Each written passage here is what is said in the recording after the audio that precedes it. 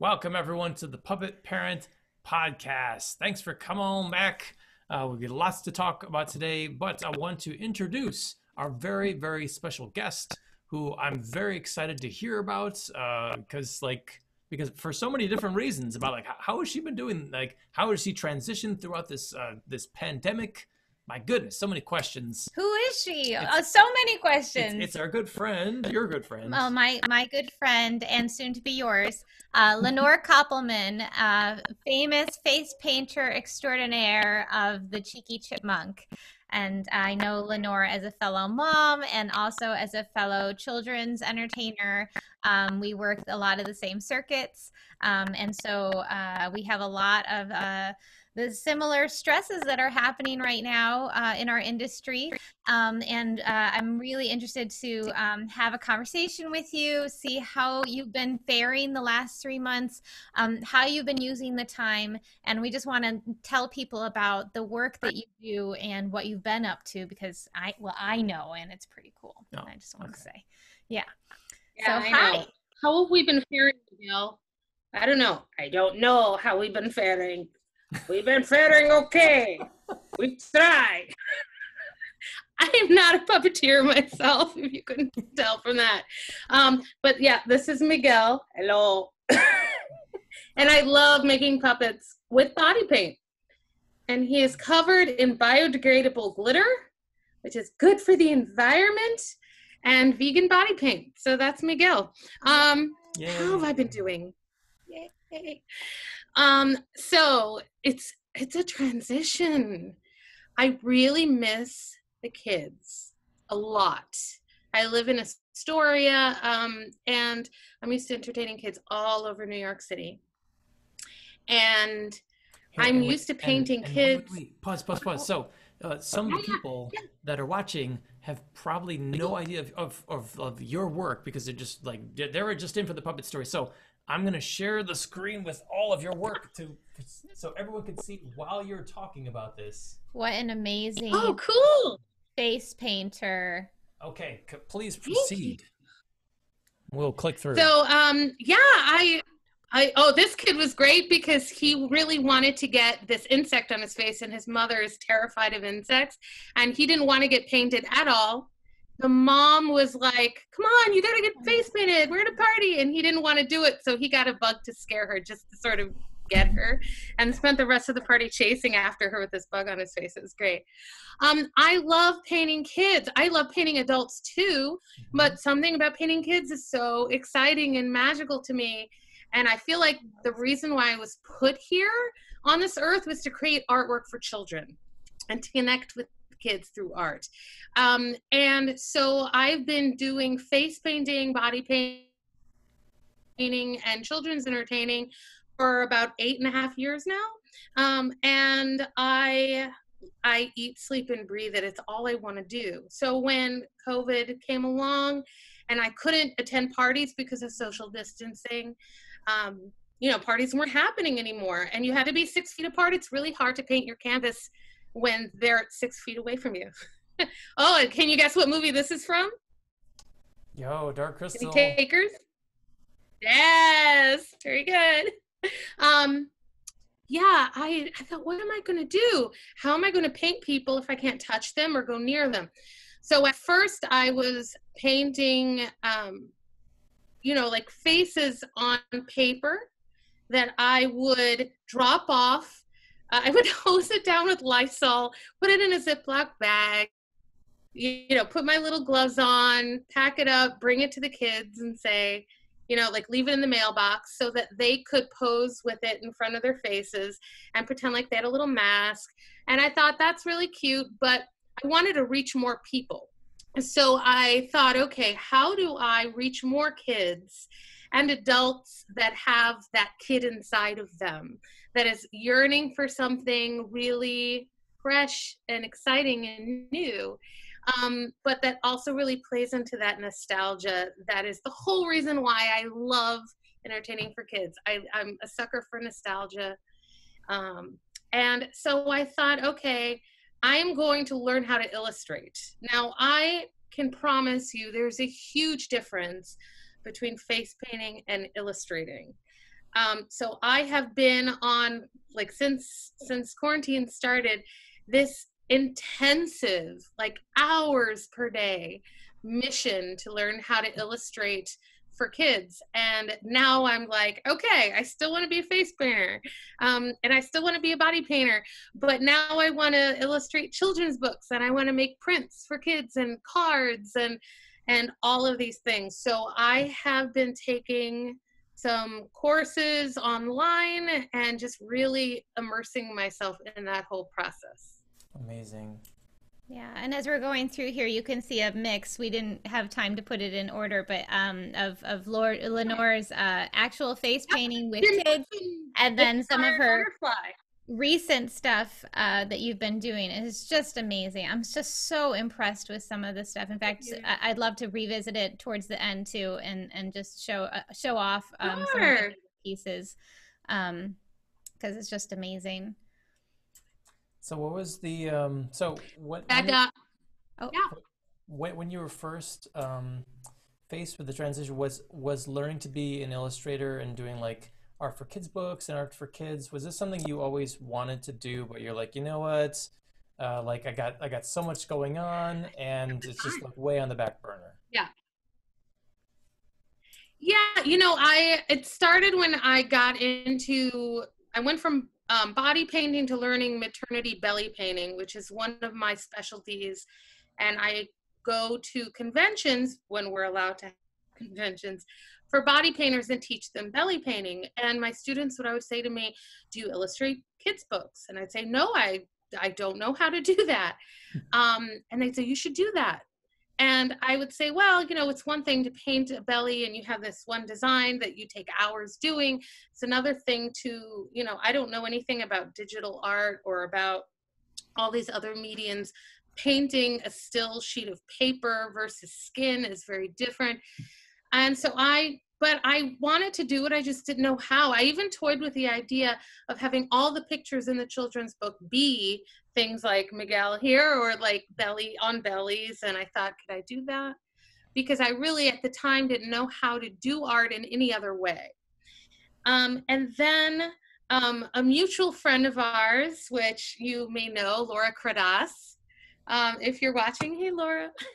She came to me, she lives in Astoria. She came to me, I guess about a month and a half ago, and says, hey, I'm interested in writing a children's book. Would you illustrate it?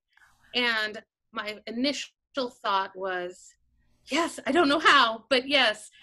So I told her, I said, I don't know how to do that, but I'm going to figure it out, and I'm going to learn how to do it. And as soon as I feel comfortable enough that I can do it justice, I will do that. So I bought myself an iPad the very next day, got Procreate, and then started doing about 9 hours a day of just trying to learn how to do. Now I'm like, okay, I'm ready. Give me a kid's book to illustrate. Like, give me some sort of project. I know it's only been like a month and a half, if that, but I'm just aching to create art for kids. I want to get back to it. Yeah, but your growth in the last month and a half has been amazing. I mean, being your friend on Facebook and getting to see the transition of, your rough sketches, which to me were not rough at all, because I have a very hard time drawing. I'm not a two-dimensional artist. That would be an area that I would need to spend a lot of time on and really challenge myself. I'm much happier in a three-dimensional space, sculpting. And so seeing your transition of the arc of the work. I love the pasta piece. I'm going to pull it up for a second just so everybody can see it. You have to share too. I will. Oh, that is really exciting. I've signed up. I did this painting recently of Keely Smith singing in the rain. She's my favorite singer. I met her. I had the luck to meet her before she passed. And I fangirled over her so hard that she finally turned to me and said, honey, you're cute, but you're kind of freaking me out. She was really kind of taken aback. So I did this like really cute Keely Smith piece. If you don't know her, she was married to Louis Prima, and they did lots of songs together. And a friend of mine named Ellie on Facebook saw that piece, and she said, "Hey, there's this, there's this woman named Lila Rogers. Have you heard of her? Never heard of her ever.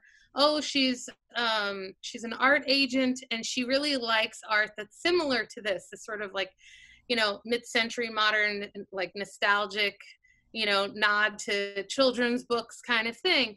And you should go look at her website." So I did, and I saw that she teaches classes. And so this was my exam that was due today for the bolt fabric portion of the classes. Wow. And so now, I'm thinking, oh, what kind of fabric can I make now? I've started designing fabric that could become tablecloths for entertainers, for puppeteers, for magicians, for balloon twisters, for face painters. So I'm starting fabrics for all these different entertainers that can become tablecloths or clothing or bags, you name it. I'm just excited to figure out what I can do with this passion I have. I get so excited when it comes to illustrating for kids or like sort of that nostalgia vintage look.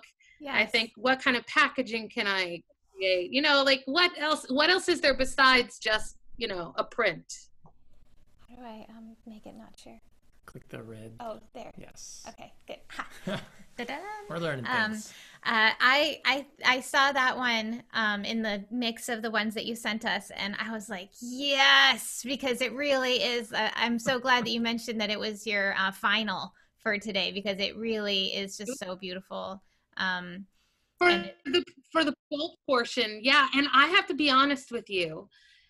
I am used to being a big fish in a small pond, because I've been in the body paint and face paint industry for a number of years, and I teach at conventions. I'm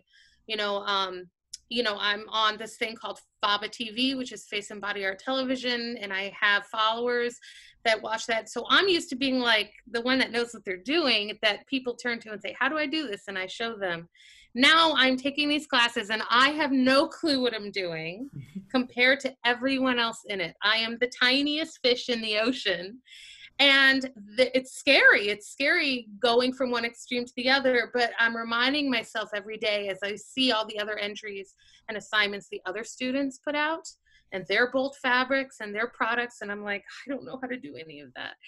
That as long as I am surrounding myself with lots of people that are far more talented than I am, I will always have a lot to learn. So that's my mission now, is to make sure that I enjoy and sort of stop stressing out and instead enjoy being that little fish. Yeah. Take it all in.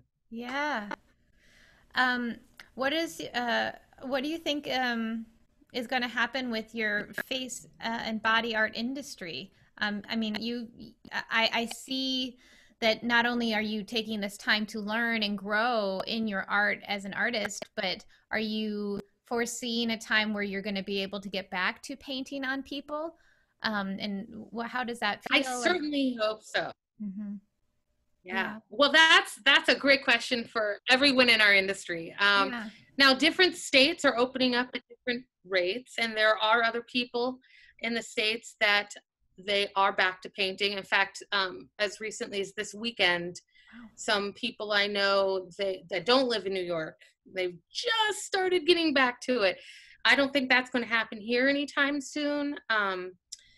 We have been spending a lot of time learning new hygiene techniques, which like some of it is just really intense, and there's a lot of science and chemistry involved, and you want to dilute this much bleach into this water to clean your brushes at the end of the day and then dry them this way. And it's like, we were very hygienic before, but with a pandemic, you realize that there's this whole other this whole other part that you have to learn that's even more intense than what we were previously doing. And that's face and body painters everywhere. That's not just my company. We have all come together, competing companies, who normally compete for clients, we're all learning together and supporting each other and saying we all should come together right now and love and support each other and learn from each other. And we're creating products, products for disinfecting in a more intense way, or for covering our faces, but not covering it so much that the child can't see a smile, and that the children are still happy to see us, because little kids can get scared if you're totally covered and you walk in a hazmat suit, you know. So the entire industry is working hard to figure out the safest way to get back to doing what we love, and we're all sharing advice with each other. It's really beautiful. And so I'm really feeling in my heart that there will be a time where the Cheeky Chipmunk will be able to reopen and do what we used to do, but it's going to be different than before, and that's okay. Yeah. How are you all sharing information together? Is it mostly through Facebook groups? Do you have a union or a national organization that how are you all disseminating and sharing? That's a great question. So we have Facebook groups. We've got FABA TV, Face and Body Art Television. There's lots of classes happening now. That's fabatv.com, where they are saying, oh, okay, you know, usually it's here's a class on how to paint a dragon, here's a class on how to paint a butterfly. And now it's like, here's a class on how to redo your entire kit so that we can have these products and the best way to sanitize, the best way to make kids comfortable and safe. And so people are watching these classes. And also there are great websites and resources. One of them I love is Silly Farm, which is the cutest name, but they're a children's entertaining company that also creates products, and they're coming out with whole lines of things.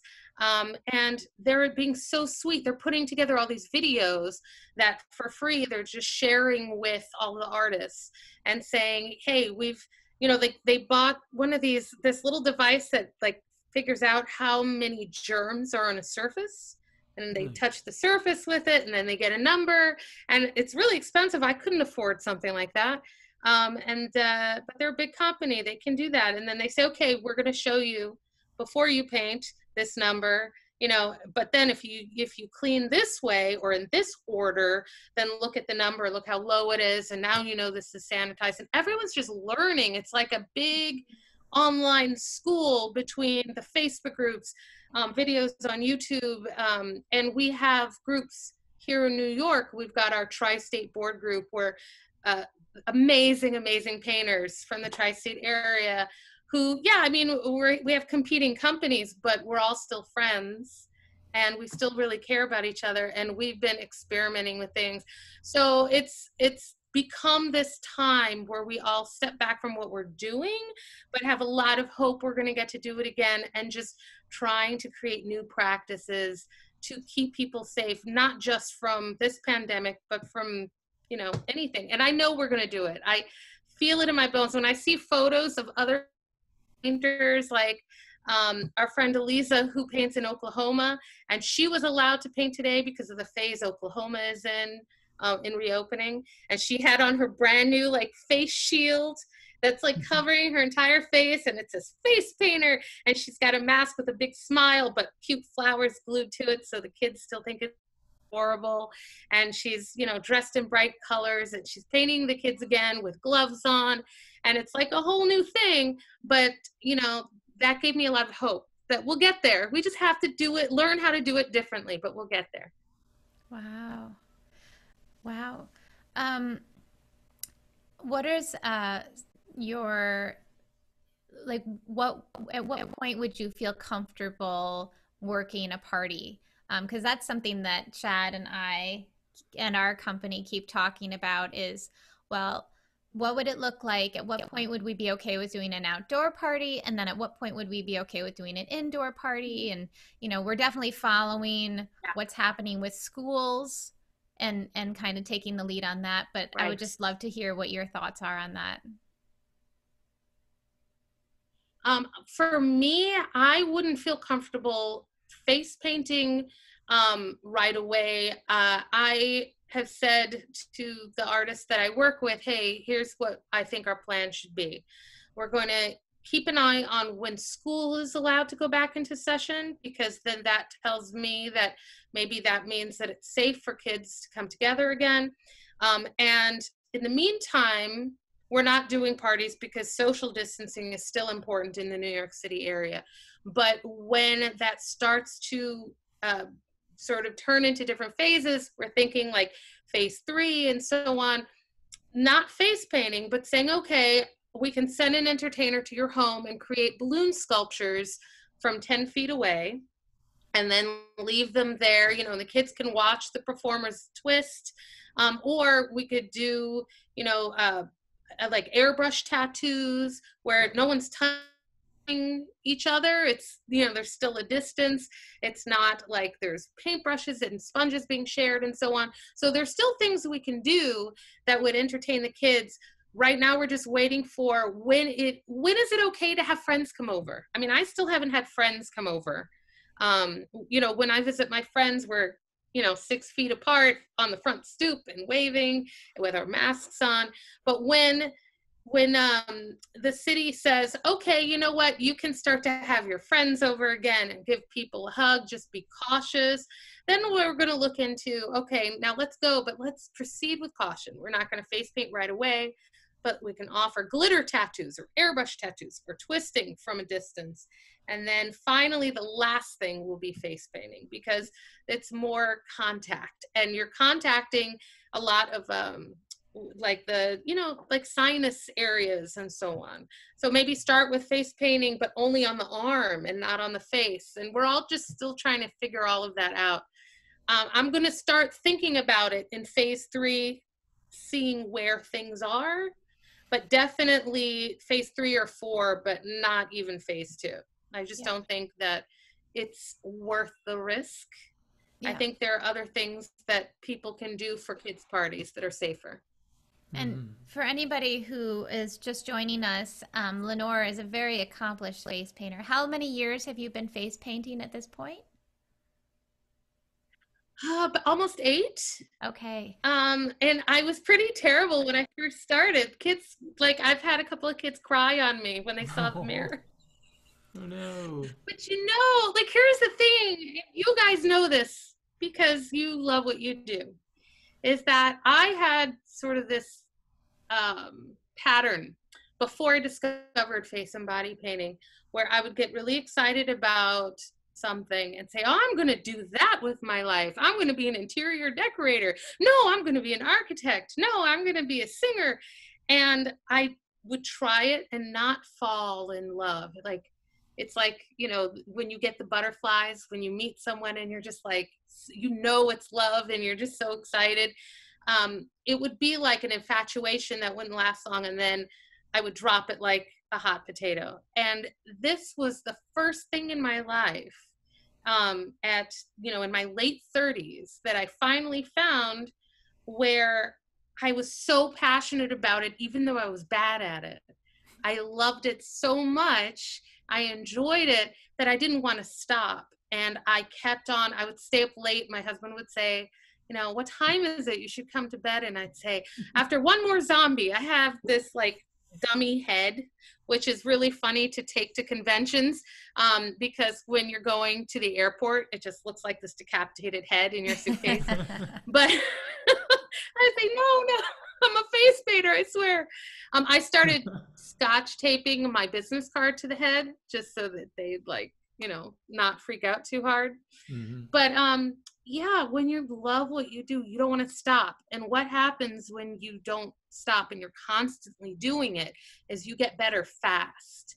And so I went from like, I mean, I can show you pictures where it's unrecognizable.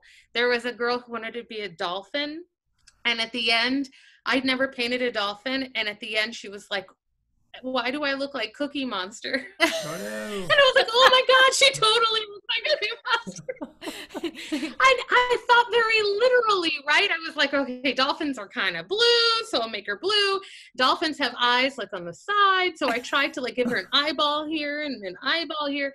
And then she looked like Cookie Monster. Oh, and I love showing that picture to my students, my new painting students, when they're like, oh, I'm really bad. I'm like, honey, look at this.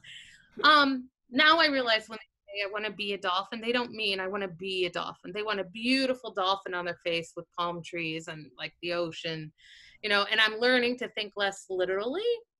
I love it so much. And now I love illustrating so much that it'll be 2 a.m. and I'll be like, I'm going to design some wrapping paper that maybe no company will ever look at and buy. But I just got that itch. yeah. Yeah. It's been so inspiring watching you progress. And you're a mom too. We want to make sure to mention that this is the Puppet Parent Podcast, and we are parents, and you are as well. How's it been going? We were in New York City up until 2 weeks ago, so we were in it with you, and we we're very blessed to be able to leave and come out to Western New York, where Chad's parents live, for the summer. But we feel for you. Still being in New York City, it's definitely a different vibe out here. Where we are the crazy cautious people. Everybody else is like, you guys need to chill out a little bit. And we're like, I don't think you understand, like, it's crazy. You don't know what's coming if you don't. Yeah, you don't know what we've seen. Like, we didn't leave our place for 3 months. So how's it been going with you? Oh, yeah. Thanks to the puppets that you helped Ralph make, very well. Aww. So for those who haven't, they're an amazing tool. So Ralph is autistic. He first met Z and also Cheryl Henson through the fact that he loves the dark crystal, like really loves it, especially Fizzgig. That's his favorite. Yay. And so there was a book signing at Barnes and Noble, and with that Cassine Gaines had written this amazing book, and so I brought Ralph with me because I thought, well, let's go buy the book and meet the people, and he was so excited, and he and Cheryl afterwards just bonded like peas in a pod. It was so cute. He kept like hugging on her and trying to talk to her, and so you guys were nice enough to have us come and look at these puppets you were working on. And it was amazing to me through one of these sessions at the Museum of Moving Image, how he responds to the puppets in a way that he was not at that time responding to humans. And when you got down on the floor with him and you and Cheryl were like using the puppets to talk to him, and he was really communicating in a new way. So, since then, through quarantine, his new puppet is a butterfly. And he loves his butterfly, and the butterfly and the two that we made in your class have been really helpful in explaining what is coronavirus, why can't you go to school right now? Why do you have to have homeschool? Because he likes things to be the same, right? He likes routine. He's a kid that's like, it's 7 o'clock, it's time to eat dinner. It's 8:45, it's time for my vitamins. Like, he's very rigid. And so they have been very helpful in helping him understand. When he lost his first molar, you guys were there to help him through it. With your, with your fox. Fox people. I'm so happy to hear your that. Fox puppet show. Thank you for sharing. Yeah, so, it's all connected. It's all like what we all do for kids that we love and care about and want to reach. It's just this tapestry of different talents that all work together, I think. Yeah. One of the things that some of us in the puppetry industry are talking about is screen fatigue with a lot of the kids, and what is the summer going to look like? And I'm wondering if you have any thoughts on that. So Ralph, being in a District 75 school, his summer is, it's sort of like a day camp special ed school where it's not academic, but they still have services like speech therapy and occupational therapy and all the therapies. But they do it with more arts and crafts and singing and dancing and sort of what you would expect in a summer daycare kind of thing. And they can't do that this year. Which is upsetting to us because he grows so much from it. He learns about how to be more social with the kids and play games with them more, and how to create next to them, like building crafts together and things like that. They do a lot of puppets with socks and paper bags, and these are all things that he's going to have to miss out on, which is frustrating. But at the same time, we are trying to use as many resources as we can through the computer. Screen fatigue for sure, but like tuning into your broadcasts on Fridays, or like he's really into going onto YouTube and finding science experiments to do. So we're going to try and have our own, Koppelman summer camp at home and see what happens. Lots of art, lots of science, which he loves, science and math. Those are his favorites. Yeah. And try and do it here, but it's not going to be the same, and I'm not a speech therapist or a physical therapist or an occupational therapist. I don't really know how to do that stuff. Yeah. So I'm just hoping that I can figure it out. Mm-hmm. I think a lot of parents are winging it, and that's okay. Yeah. We're definitely winging it too. And like our littlest one, we're just tucking him into bed, and he said, because we have this morning routine of like waking up and eating and changing and then like getting into schoolwork, like making sure all the schoolwork's done. And he's like, Daddy, I'm going to wake up before anybody else and do all my schoolwork. And if I need anything, I'm going to wake you up so you can get my schoolwork done. Because he's just so into the idea of just like get it all done quickly so I can play. Yeah. Yeah. But he's 5. So his schoolwork involves us reading to him and giving him some things to thread onto a pipe cleaner. Yeah, so cozy reading yeah, time. he's in pre-K this year. He'll be in kindergarten next year. Oh my God. I know, they're getting big. And then Leaf, our 7-year-old, will be in 2nd grade next year.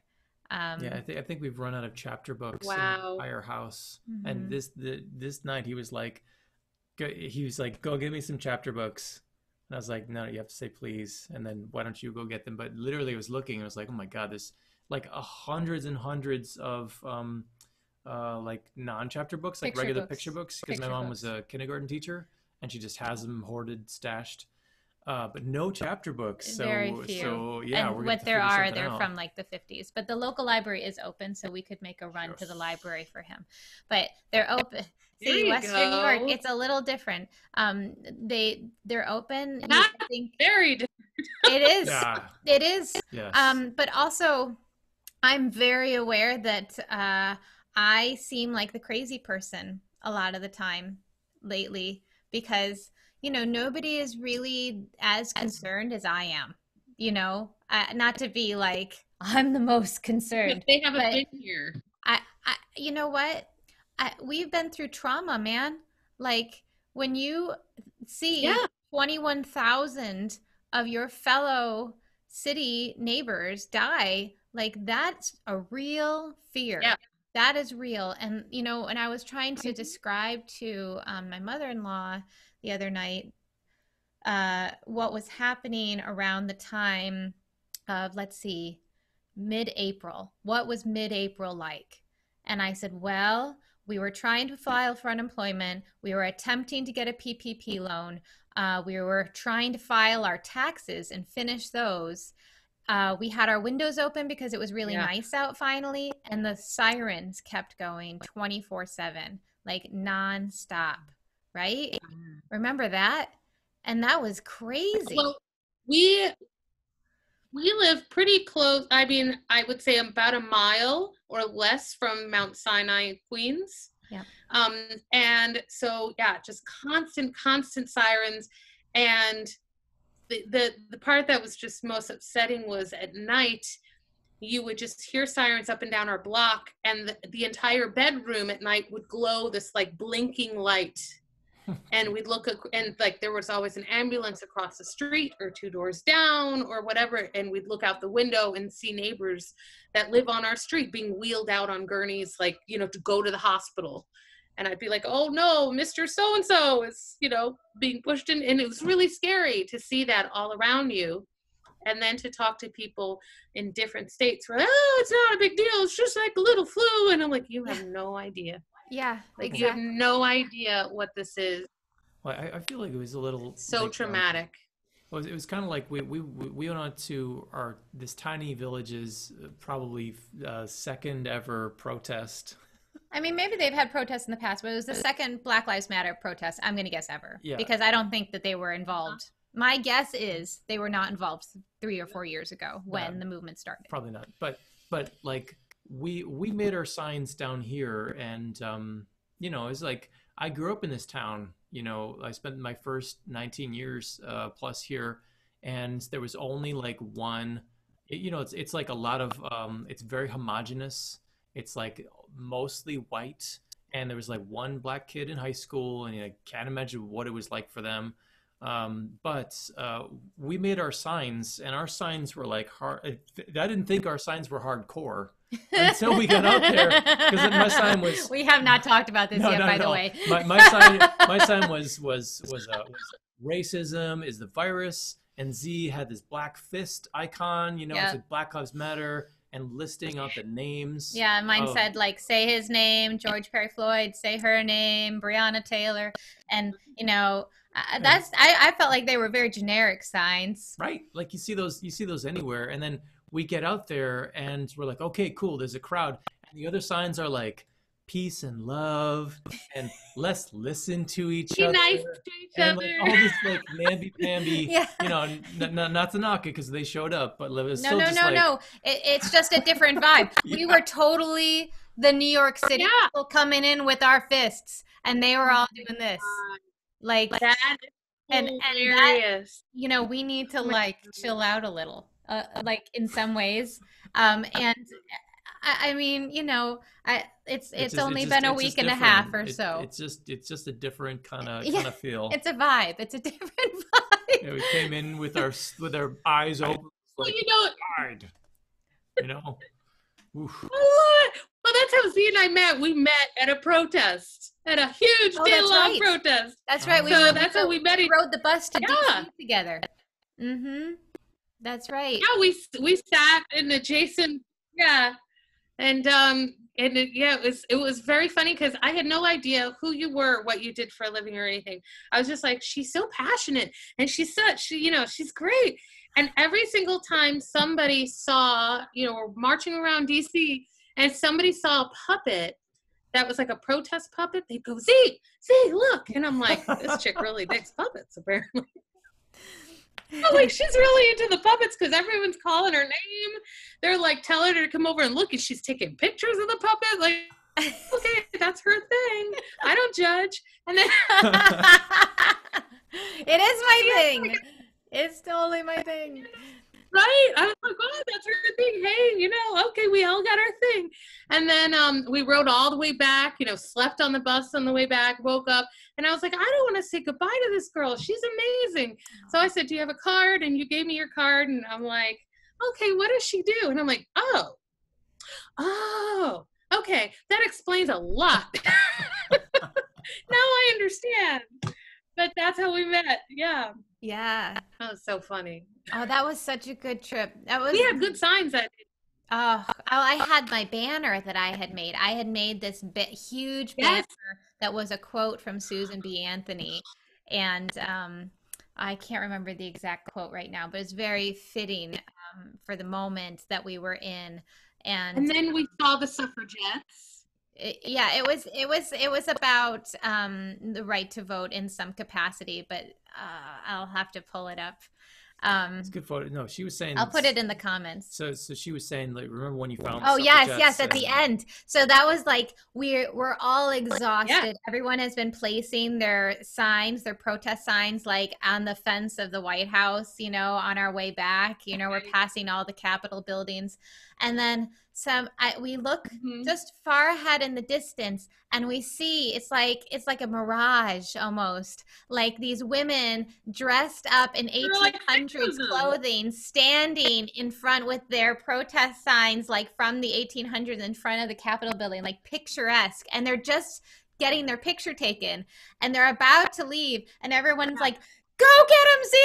And I'm like, I'm doing it! And so I'm running with my banner, because my banner was a recreation of a Susan They B. were Anthony so banner. excited.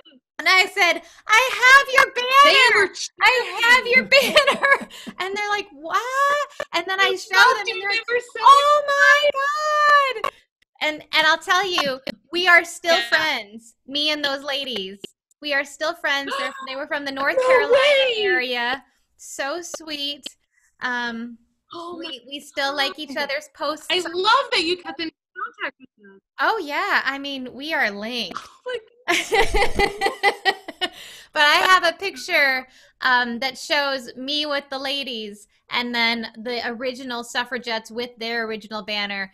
And I'll post it in the comments when we're done here, because that was magic, that moment. It was That was amazing. a magical moment. That Was march meant was to be that amazing. moment.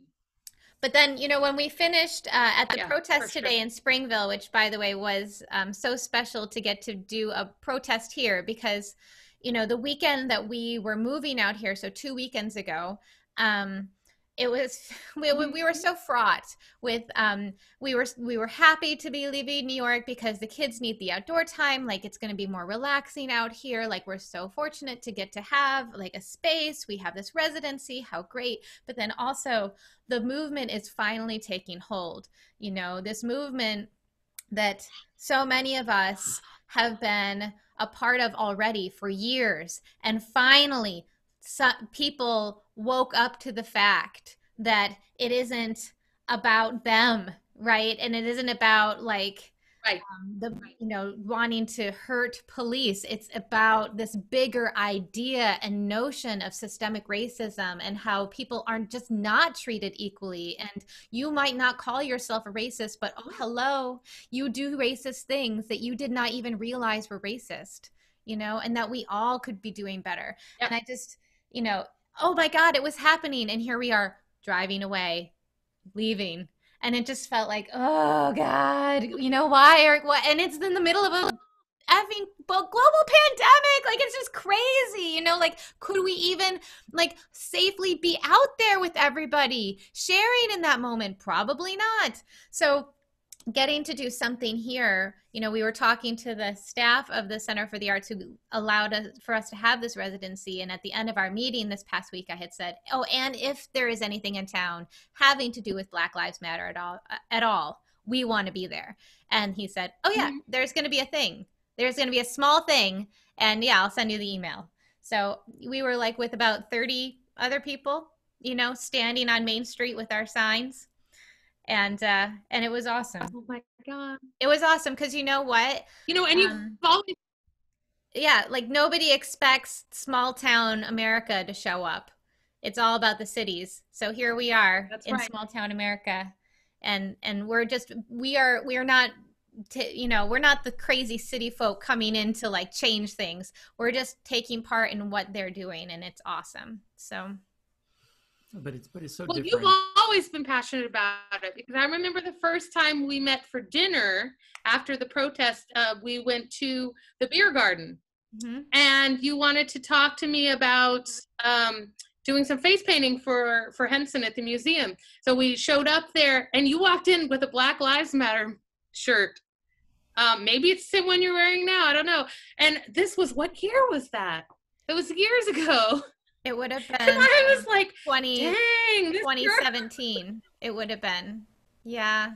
A couple years ago, at least. And I remember thinking at the time, like, being very ignorant about thinking, well, I have a lot of Black friends and Black family members, and I've even, dated Black people. And so I'm not racist, and I'm really cool and hip, and and then you walk in and I'm like, yeah, I've got to do better. She is putting herself out there, And it was a huge inspiration when you walked in to the beer garden, this like very sweet little white girl wearing her Black Lives Matter shirt, and you had like a band on your arm, and I was like, woo! Yeah. And I loved how unafraid and you were just like, yeah, let's do it. Let's fight for what's right. And I was like really inspired by that. Aww. And now, you know, I'm like, okay, I'm going to order this shirt. Oh, So, wow. yeah, I'm right there with you now.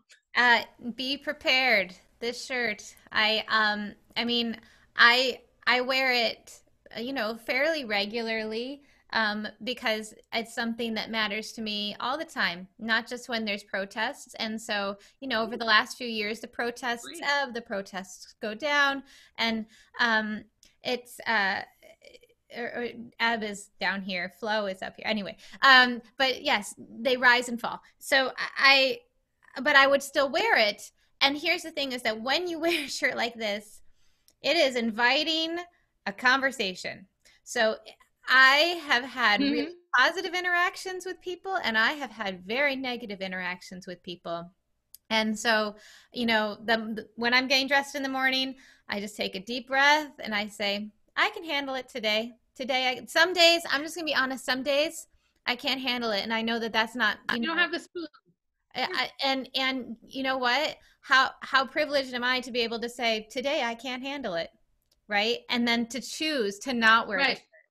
Because if I was Black, it's not like I could choose to not wear my Black identity. I can't choose that. Right. So sometimes I say, oh no, you don't get to do that today, and then I wear it anyway, even if I'm not feeling like it, because I then have to go to that place in my brain. And I'll say that any time that somebody has felt like they needed to say something negative to me, I just tell myself that I'm making them feel so uncomfortable that they cannot not say something to me about it, you know. But I've had, you know, I've been walking with my kids. I've had people like lean out their window and feel like they need to absolutely tell me what a horrible person I am. But I've also had people come up to me and say, thank you. And so, you know, the thank yous means like the world to me, and I don't care at all about what the haters think, because if anything, it's like there are more of us than there are of you, and I'm just a little more vocal about it, because I just feel like I can be. And I mean, you can ask Chad. I'm not quiet. So if I see racism or something that's not right, I'll call it out immediately.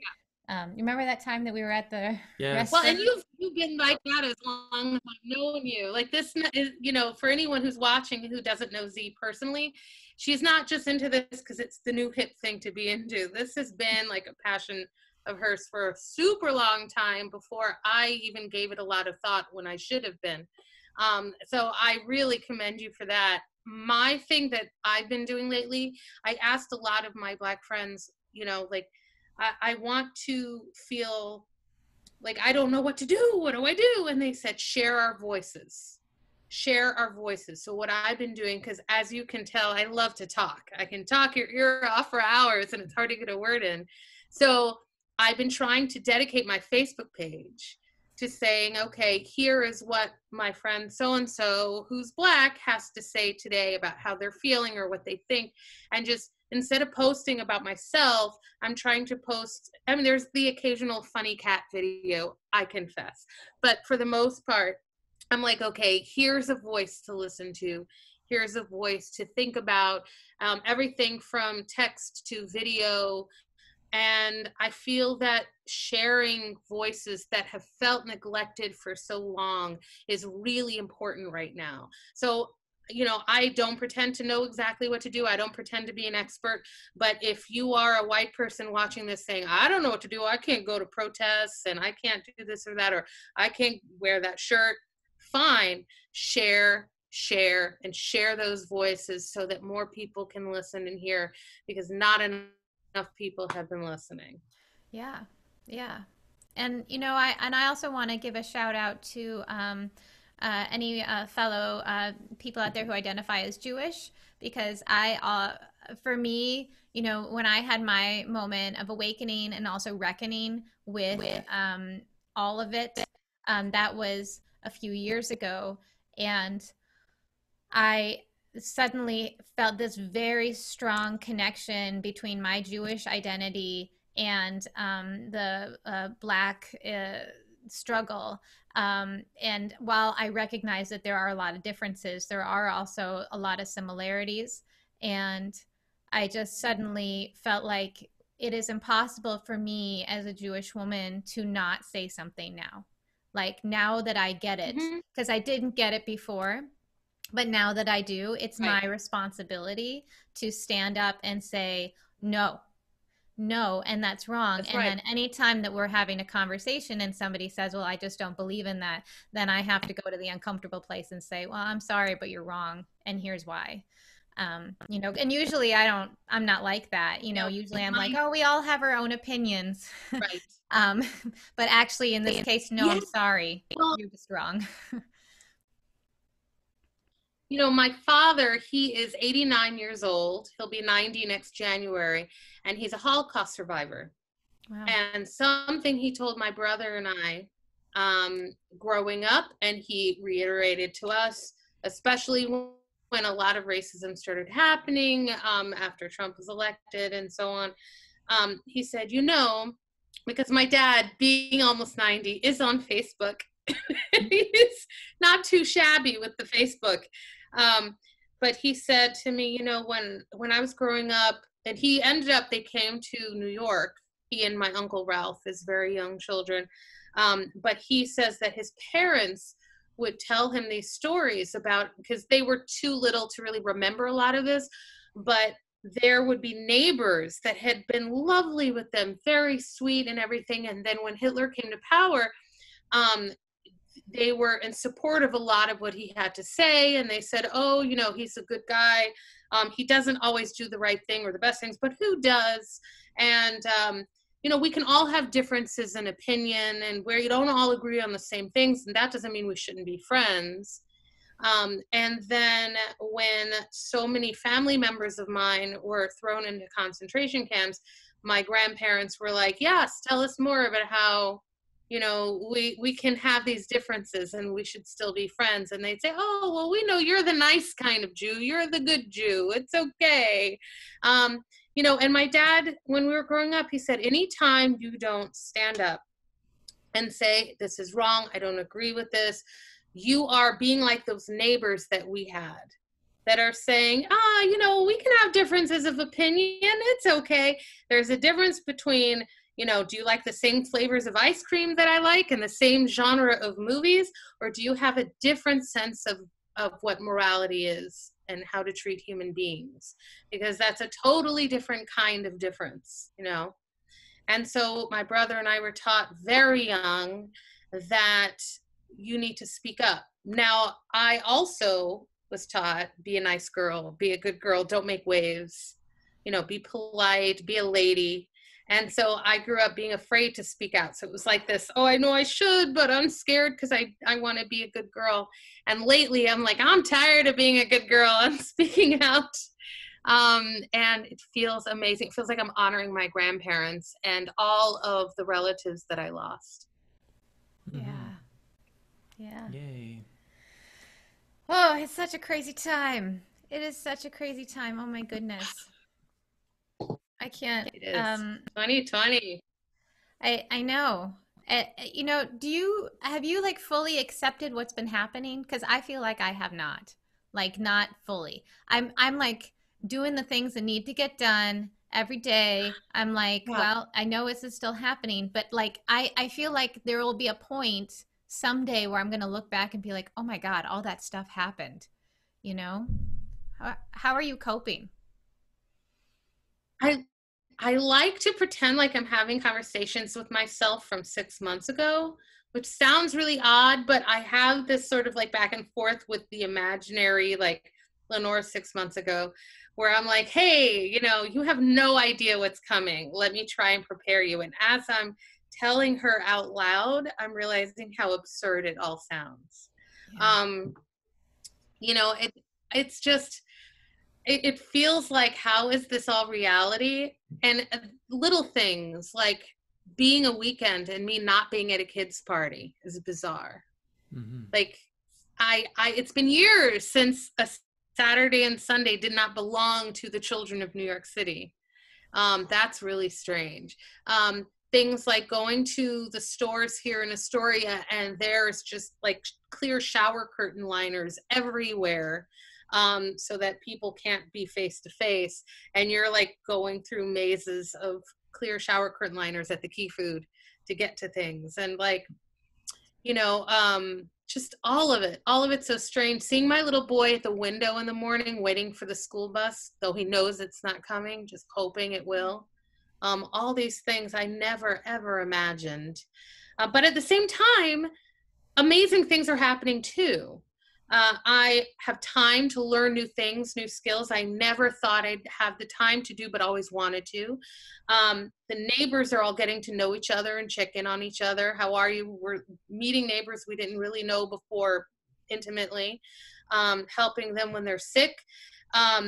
We had a protest on Steinway and 30th, a Black Lives Matters protest on Steinway and 30th. Like, you know, things like that. So a lot of bad things have happened, a lot of amazing people. That is not a Black neighborhood, just so people like really come to understand where that section of Queens, specifically Astoria, is. Can you describe like the people that mostly live in that neighborhood? Let me put it this way. If any of you have seen the movie A Bronx Tale, that was filmed on those streets. Even though this is Queens and not the Bronx, that was filmed there. So if you watch it, you're like, oh, there's our bakery, there's our funeral home, there's our, you know, our church, everything is there. And true to the movie, it's a lot of people from, you know, from other countries who've come in, from Italy, from a lot of Italians, a lot of Irish, a lot of, you know, we've got people from Bosnia, we've got, like, you name it, and they've been here. It's like the old country. You go to the fish market for your fish, you go to the bakery for your bread, you go to the Greek, you know, place for your you know, like condiments or whatever. It's just this like little old country area of Europe, but in Queens. And so to see all of these white people or like descendants who I have been used to seeing as people who are like, you know, in A Bronx Tale, when they were like, you know, we have our kind and this is our kind and we stick to our kind. And they were out there protesting. I was like, wow. You know, and it was a younger generation. The older ones were like, I like things the way they are. Let's just keep it this way. It's very comfortable for me. But the younger ones, their kids and grandkids were out there, and it was amazing. I was just covered in goosebumps. And it's changing. Change is uncomfortable, but, you know, it's necessary. That's amazing. And just a couple blocks away, closer to where we live, is Little Egypt, where you have so many people from the Middle East and from Bangladesh who all live in that area as well. It's just, it has been amazing to check in with our neighbors in Astoria and to hear about all of the really positive things coming out of New York City right now. Before we leave, is there anything else that you want to touch on about what you've been working on or what you're looking forward to? I'm going to keep on taking lots of classes, learning how to do things like illustrating for kids and packaging and bolt fabric and all that stuff. And that does not mean I'm going to stop face painting because it's in my heart. I don't think I could if I tried. Though I think that I'm going to branch out a bit and offer new things. So soon I'll be offering prints. And I will also be offering some prints that where the proceeds go to certain things. And in fact, I wanted to talk to you about that later and get your opinions on what I should donate to where. I love using my art for good and helping people. So yeah, soon my website will not just be oh, we're so sorry because of COVID, we're temporarily closed, we miss you kids, but it'll be like, hey, here's a great way to get some new products and support these different movements, and we'll see you soon. We'll see you at your party soon. Yeah. And what's the best place to find you online? So my website is thecheekychipmunk.com, and certainly on Instagram. I have a very active Instagram, and I post a lot of the work I'm currently doing there, and that's the Cheeky Chipmunk. So please follow me. It's a really fun Instagram because I love to share the behind the scenes of what I do and little videos of me creating things, and it's delicious. Awesome. Yay. Well, thank you so much for being our guest tonight, Lenore. It's been really fascinating getting to hear from you about face painting in the midst of everything that's been going on, and also as just a fellow parent, a fellow activist, and just a fellow awesome human being. So thank you so much, and we hope to... I just have to say we miss you. Astoria misses you. Oh. Enjoy your time there, but you better come back. Yeah, we'll come back. Don't you worry. We're New Yorkers. As long as the DOE gets stuff together by September and New York doesn't have a huge relapse, fingers crossed. Yeah, we'll definitely be back. But right. But all you people back in New York City, just like everybody here, you got to wear your masks. Wear your mask, please. So wear your mask. Yes, yeah. That's right. Everybody, come on. We can do this. Yeah. We can do it. But maybe a face shield. If, my little boy who has sensory issues, he's got a superhero. Lenore, if you design the face mask fabrics, I'll make some face masks. We can collaborate. Yes, I'm in. Let's do it. Okay. New project. We're in. I know how to design both fabric now. We got it. Awesome. All right. Good night, guys. Thank you so much. Love you. We're gonna switch. Love you too. Miss you. Thank you. Bye bye. We're gonna kick Lenore. Goodbye, Lenore. So we're just gonna do a little wrap up. Okay. Here we go. Boom. So once again, we are the Puppet Parent Podcast. Thanks so much, guys. If you like this podcast, tell us how you're listening to it. We're very interested. Maybe we're just nosy, but we're. Give us a like on Facebook or share this video. Love that. That helps us break out of our social media bubble. You can check out all of our episodes over at puppetparentpodcast.com. I believe this is our 11th or maybe even 12th episode. Who knows? It's like 12, number 12. Number 12. We're past 10. We're steam training towards 100. And these are about like an hour long. So yeah. So, like maybe you're listening to them at the gym, maybe you're getting work done in an office type home office situation. Who knows? But head over to our websites. We're on so many different things. I don't have the list in front of me, but we're definitely on Spotify and Apple and every single popular podcasting device. We're there. So please like and subscribe. And we'll see you next week. We record live Sundays at 9 p.m. Eastern Standard Time over on our Facebook page, facebook.com/WonderSparkPuppets. All right. Thanks, everybody. Thank you. Bye. Thanks, Lenore. Bye.